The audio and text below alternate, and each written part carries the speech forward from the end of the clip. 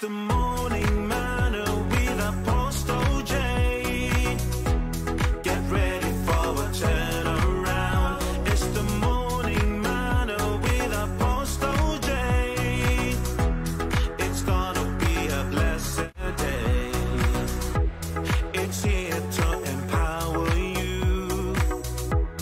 It's here to inspire you. It's here to enlighten your spirit and jumpstart your day. It's the morning manna with Apostle J.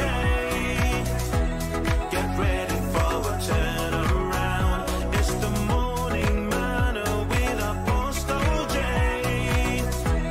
It's gonna be a blessed day. It's the morning manna with Apostle J. Get ready for a turnaround. It's the morning manna with Apostle J. It's gonna be a blessed day. Hallelujah. Good morning, saints. Welcome to Morning Manna with Apostle Juliana. Jesus is Lord. What a morning. This is the day that the Lord has made, and surely you and I are going to be glad and rejoice in it. Why don't we bow our heads in prayer? Father, we thank you for this great morning. We thank you for the gift of life. The Lord who daily loaded us with blessing, the Lord of our salvation. We give you honor, give you praise. Thank you, Lord Jesus Christ, for the work of Calvary. For now, our children of God, partakers and participators of your divine nature, we say thank you. Father, thank you have translated us from the kingdom of darkness to the kingdom of your marvelous dear Son. We say thank you. Father, we say thank you, for we are more than conquerors in Christ Jesus. Father, we say thank you. We say thank you for life, for we've got the newness of life in Christ Jesus. We say thank you. Father, we say thank you. We say thank you. We are now part of the commonwealth of God. We say thank you. We say thank you for your love has been brought, shared abroad in our hearts. We say thank you. Thank you, Lord Jesus Christ, for you have made us in Christ Jesus. We are above all because we are of Christ. In Jesus' name, thank you for the remission of sin. Thank you, Lord Jesus Christ. Thank you, Lord, for eternal life. We have been translated from darkness to light. In Jesus' name, amen. Oh, good morning, saints. I'm so excited because my Bible tells me that the entrance of God's word bringeth light. So today, as we gather together around the word of God, light is coming your way. Light is coming my way in Jesus' name. Our departure scripture today is John chapter 8, verse 44. Glory to Jesus. John chapter 8, verse 44. Hallelujah. Glory to Jesus. The Bible says, you belong to your father, the devil, and you want to carry out your father's desire. He was a murderer from the beginning, not holding to the truth, for there is no truth in him. When he lies, he speaks his native language, for he is a liar and the father of lies. Wow. This morning, we are going to talk about the lies of the devil. Thank you, men of God. The lies of the devil. The devil is a liar. From the beginning, he was a liar. From the beginning, he was a liar. And up to now, he used lies. When he deceived Eve in the Garden of Eden, he used lies. He said, did God say? In the New Testament, when the Lord Jesus Christ came to redeem us, he wanted to pose as an angel of light, an angel of help before our Lord and our Savior, telling him things. But the Lord Jesus Christ conquered through the word of God. That's why we emphasize in El Shaddai, the word, the word, the word.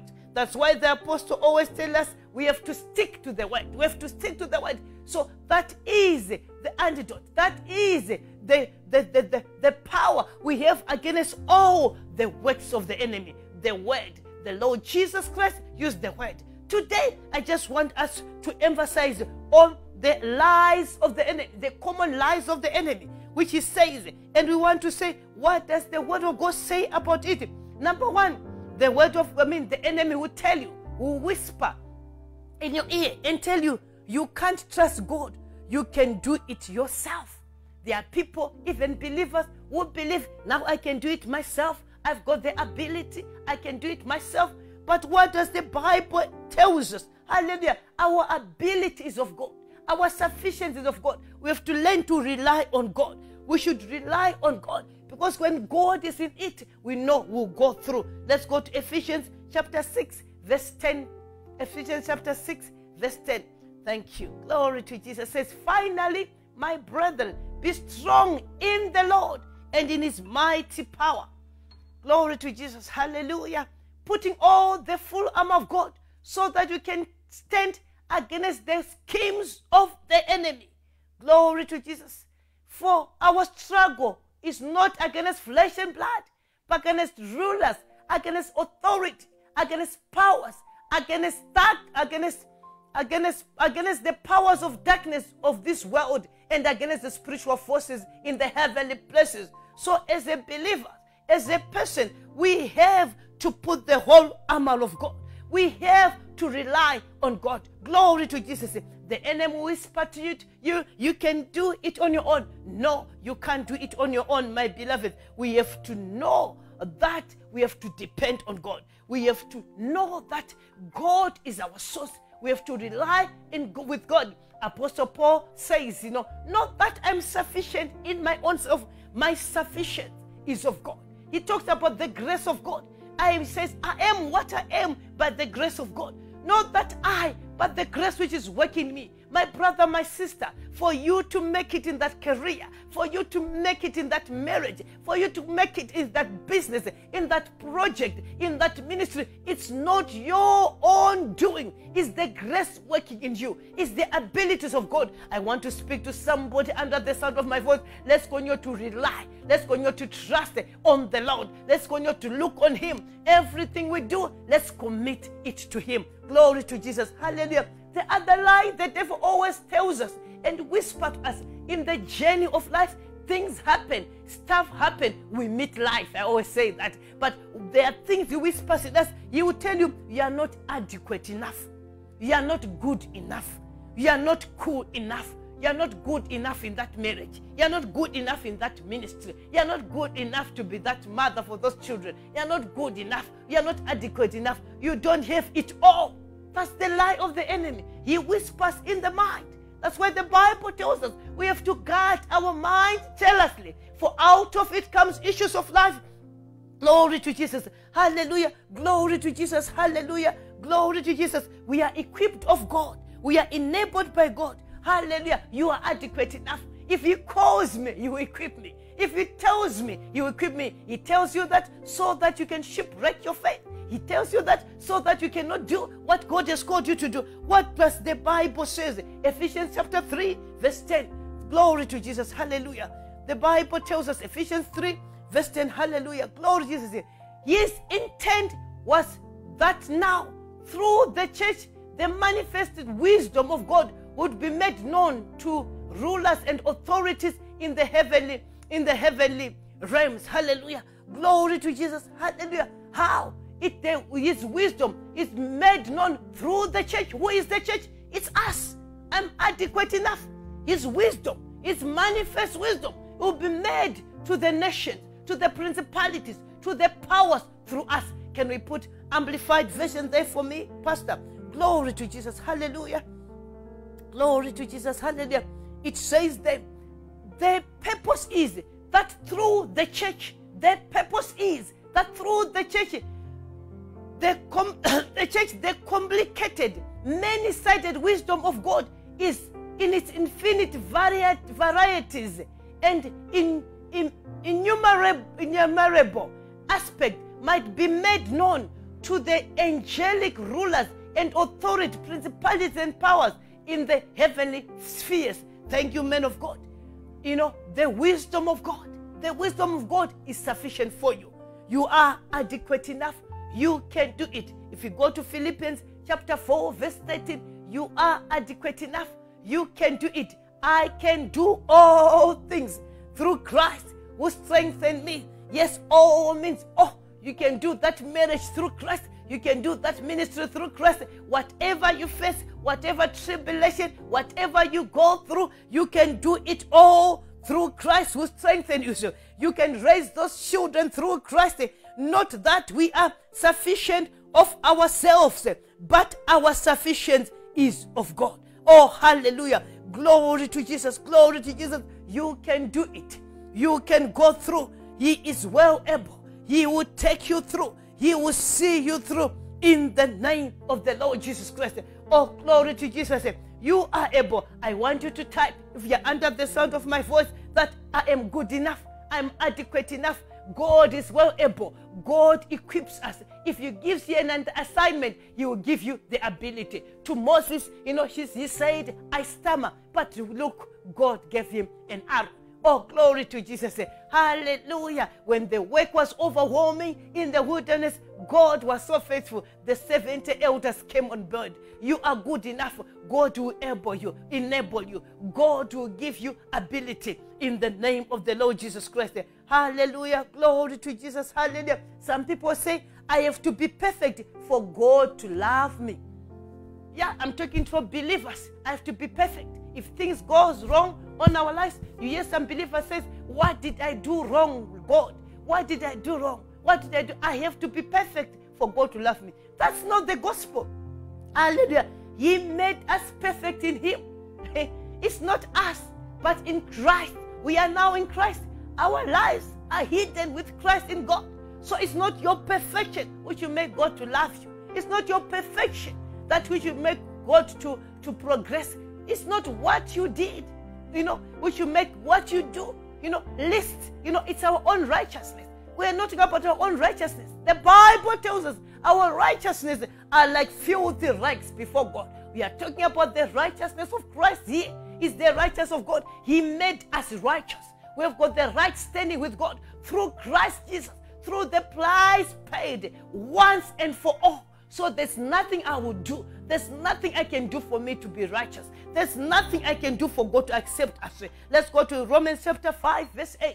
Oh, glory to Jesus. Romans chapter 5, verse 8, the Bible says, but God demonstrated His own love for us in this: while we were sinners, Christ died for us. He demonstrated through our own love. He loved us as is us while we were still dead in sin. And now we are in Christ Jesus. He still loves us. Let's go to Romans chapter 8, verse 38. Oh, glory to Jesus. Hallelujah. Romans chapter 8, verse 38. It says, for I am convinced that neither death or life, neither angels or a demon, neither the present or the future or any power, hallelujah, neither heights nor depth nor anything else in all creation will be able to separate us from the love of God that is in Christ Jesus our Lord. There is that love Christ gave us. That love will never separate us. It's not what you do. It's not what I do. It's not what I'm good at. It's what He has made us. The love of God. The love of God was shared and brought in our hearts. Pastor, if you can get TPT version for me, can you put it for me? Glory to Jesus. Hallelujah. Hallelujah. Hallelujah. It says, yet even in the midst of these things, we triumph over all. For God has made us more than conquerors and has demonstrated His love in our glorious victory in everything. He has demonstrated our love. He loves us. He has got the love. The Bible says the love of God has been shed abroad in our hearts. So now I live with the confidence that there is nothing in the universe that has power to separate us from the love of God. I live in the confidence. That's a confidence you need. That's the confidence in what I need. Hallelujah. That we can live through the power of that we can live in the universe with the power to, there's nothing in the universe with power to separate us from the love of God. I am convinced that His love will triumph over death, life, trouble, fallen angels, darkness, dark rulers in the heavens. There is nothing in our present or future circumstances that can weaken His love. Wow, that's powerful. Thank you, men of God. There's nothing which can weaken our love, His love for us. There's nothing you can do. There's nothing which I can't do.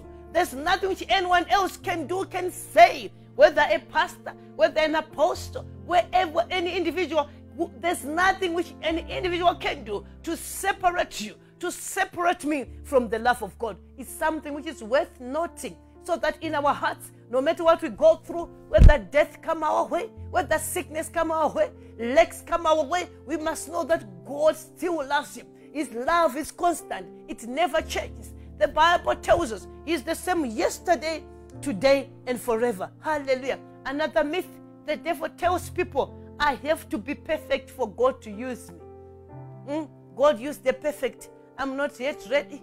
I've got these weaknesses. God can't use me. We are talking in this month. It's our month, of arising and building. And there are some people who are sticking to their chairs. Why? Because they think we are not perfect enough. God doesn't use the perfect. God used the ones He had reconciling to Himself. Hallelujah. We are still moving unto perfection. Oh, glory to Jesus. Hallelujah. Let's go to 2 Corinthians chapter 5, verse 17. We are new creatures in Christ Jesus. Hallelujah. Our perfection, are in Him. Therefore, if any man be in Christ Jesus, he is a new creature. The old has gone away. Behold, the new is here. Glory to Jesus. Thank you, man of God. The new is here. The newness in Christ. The Bible says, let us participate in the newness of life, which is in Christ Jesus. We are not supposed to look at what we do, but what He does through us. Oh, glory to Jesus. Hallelujah. If we check the word of God, people whom He called, you can see even the Lord Jesus Christ, the people whom He called, they were not perfect people. They were ordinary people. He called the tax collectors, the ordinary people. He used Apostle Paul. We are all preaching Apostle Paul. What? He was a murderer, but God visited him and changed his life. Oh, hallelujah. What can I say this morning? God can use anyone if you are willing and obedient. God can use you if you say yes. As Apostle Paul said, King Agrippa, I was not disobedient to the heavenly vision that will be your portion. The other thing is the enemy ever lied to us. He said, I will never, you will be talking to yourself, God will never forgive me. I will never forgive myself. They will not forgive me. I will never forgive them. Forgiveness, which will lead to bitterness. Forgiveness, which will lead to which will lead to bitterness. Forgiveness, which will lead to depression. Forgiveness, which will lead us to separate us from the fellowship with God. It's unforgiveness. I want to say unforgiveness, which will be used by the enemy, so that we will be down, so that he can cheat us twice. Today, I want to encourage you that you can forgive. Never say, I can never forgive you. I can never forgive you. I can never forgive that institution. Some of us, we are bitter with companies we worked for. We are bitter with individuals. We are bitter with churches. We are bitter with pastors. We are bitter with our family members. We are bitter with our leaders. We are bitter with people who we meet in life. It's a lie of the devil. You can forgive. I read something which was life transforming for me some weeks ago, which says, forgive even before people ask for forgiveness from you. Forgive even before people see that they've wronged you. Learn to forgive. The art of forgiveness. We all need it. Otherwise, without it, the devil, will cheat us. Forgiveness is free. You are free to forgive. It's a choice you make. Make the choice to forgive. Hallelujah. Glory to Jesus. Hallelujah. You are free. Pray for the people. You increase your freedom. The Bible says it is for freedom that Christ has set us free. I'm speaking to people under the sound of my voice. Forgive your spouse. There are people who stay in the same house. They are holding to what happened 10 years ago, 15 years ago. Forgive your spouse. Forgive your family member. Forgive your cousin. It brings liberty to you. It brings your own freedom. Hallelujah. Choose to forgive. God wants us to forgive. The word of God commands us to forgive. Why are you holding? You're singing in the choir, holding unforgiveness. You're praying, holding unforgiveness. You're preaching, holding unforgiveness. You're just cheating yourself. You're leading people, holding unforgiveness. It's just going to bend you. Hallelujah. It's just going to destroy you. It's like you're keeping poison in you. That poison will destroy you. That poison will eat you up. That poison will paralyze you. What we must do in life, that people will ever make mistakes around us, willingly and unwillingly. unnoticingly they will make it. We have to have a willing heart to forgive each other. Let's go to Luke chapter 23, verse 33 and 34. Luke chapter 23, it says, when they come to a place called the Skull, they crucified him there, along with criminals, one on the right, one on the left. Verse 34. Then Jesus said, forgive them, for they don't know what they are doing. And they divided up his clothes, and by casting, forgive them, for they do not know what they are doing.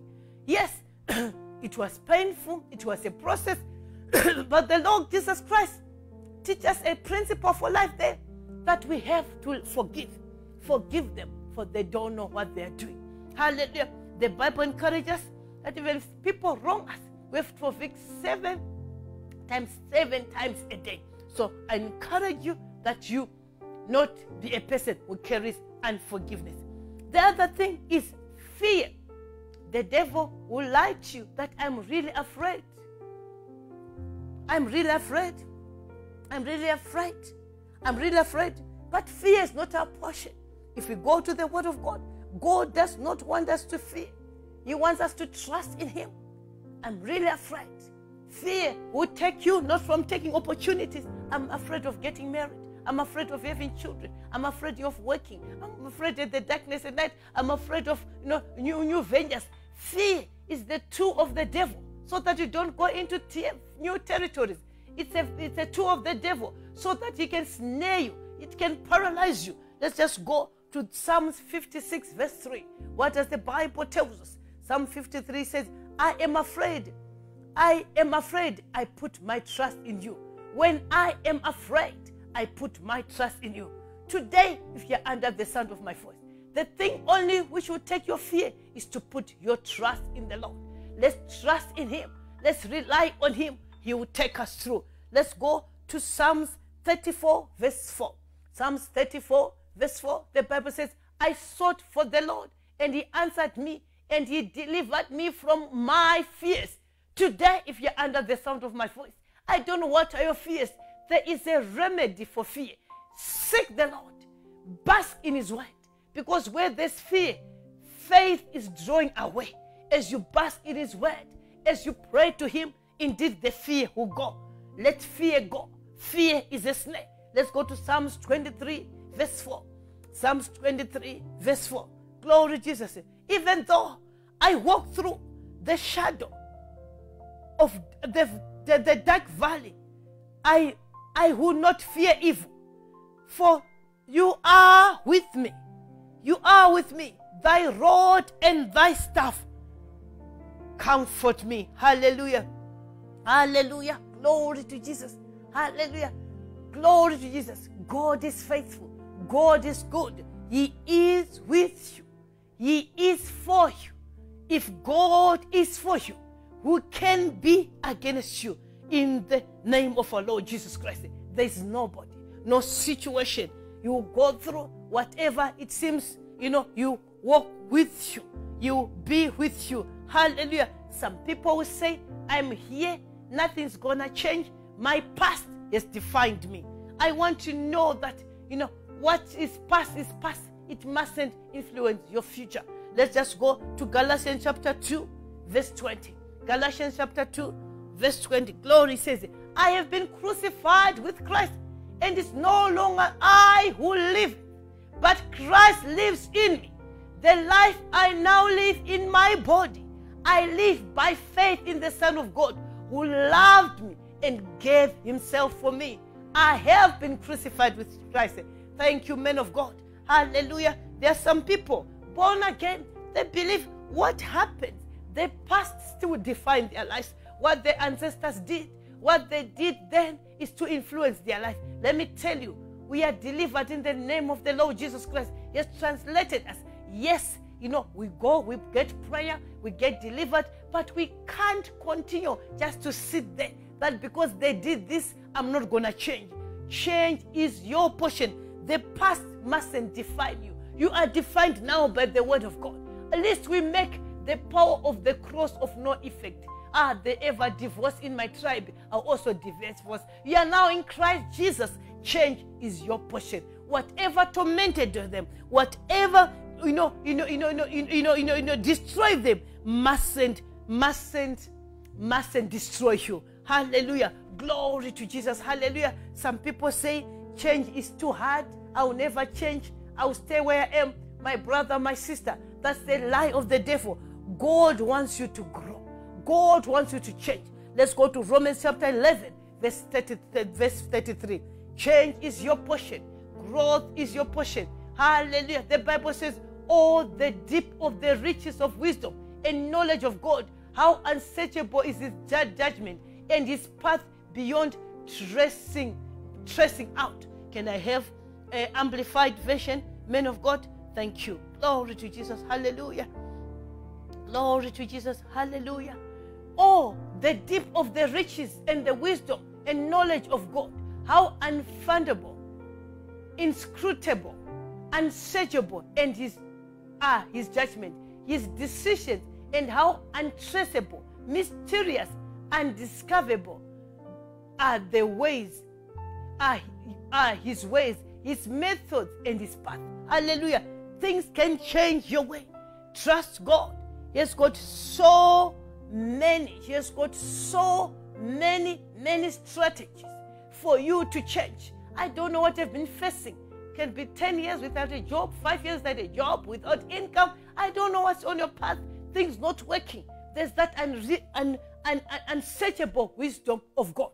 It will work through you. It will work for you. Believe God. God is a good God. Hallelujah. Glory to Jesus. Hallelujah. The enemy will tell you, you're too tired, you're too old, you can't do it. What does the Bible say? Come, all you who are heavy laden, I'll give you rest. Hallelujah. If we go to him, the Bible says, those who wait on the Lord, they shall renew their strength. Today, I know it's October, the year is closing in. Some people feel very tired. They feel they want to give up. Yes, there's a place for physical health rest, but sometimes your inner man can even be tired. I want to encourage you, go seek God. Go seek God. Go seek God. Bask in his presence. As we wait for him, he renews our strength like the re-earned strength of the eagle. The book of Isaiah tells us that the young who grow weary, flowers will fade. But those who wait on the Lord, they shall renew their strength. That's your portion this morning. Your strength is being renewed in the name of the Lord Jesus Christ. As I close today, we'll continue tomorrow. It's the myth of the enemy that nobody loves me.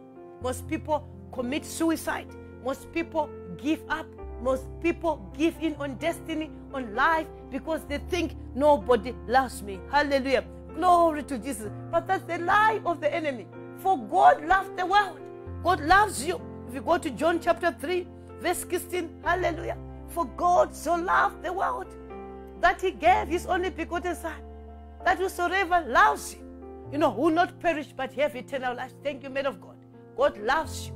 The Bible says, greater love than this, that a man shared his life for his brethren. If you're in Christ Jesus, you're not alone. The Bible says, don't you know that you are the temple of the Holy Spirit, which lives in you? The Holy Spirit is with you. You are never alone. Don't give up. Don't give in. Talk the Holy Spirit, the comforter, the teacher. The instructor. He will teach us. He will direct us. Today, if you're under the sound of my voice, I want you to pray for your family. I want you to pray for yourself that, Lord, expose all the lies of the enemy in my path. May the lies of the enemy not prevail in the name of the Lord Jesus Christ. We know he's the father of all lies. Those lies mustn't stand in our destiny. We are people of the truth, and the truth will set us free. We are people of the truth, and the truth will enlarge our territory, will enlarge our path, will enlarge our lives in the name of the Lord Jesus Christ. Father, in Jesus' name we thank you. Whatever lies the enemy has said to us and is ever whispering to us today, for those under the sound of my voice, may illumination come. May they see and cancel those lies. As you said in your word, every word which rises in judgment against us, we shall condemn. We condemn words. We condemn writings. We condemn whispering of the enemy. Mindsets. We condemn words bombarding our minds to destroy us. In the name of the Lord Jesus Christ. Thank you, Lord Jesus Christ, for victory. Thank you, Lord Jesus Christ, for what you did on the cross of Calvary. For we've got victory against the enemy, even through your conquering on the cross, through the word you gave us. In Jesus' name, amen. God bless you, saints, and good morning. If you are here, you are not born again, you have not met Jesus as the Lord of your life, I want you to pray this prayer with me. Say, Lord Jesus Christ, come into my heart. Be the Lord and the Savior of my life. With my mouth, I confess. With my heart, I believe that Jesus Christ is Lord. If you've made that prayer, you are now born again. God bless you. Have a blessed morning ahead. Jesus is Lord. Amen. Rabakopa ya liberando sike ruda bashita ya lida dosha Zako jadane Zariando sutaye. Wherever you're listening to us now, Radoja, pray in the Holy Ghost. Pray in the Holy Ghost. Arada bakoyane nano jadaeza. Zariado shado kaya ya ya ya ya ya ya ya ya. Arie jadabadali jadakoyanis. Oh radabako jadabari jadiandi satuyaliya koja. Haya haya haya niako zadabadija. Aye yanano zadane. Aye zadaba. Aye nanani zada.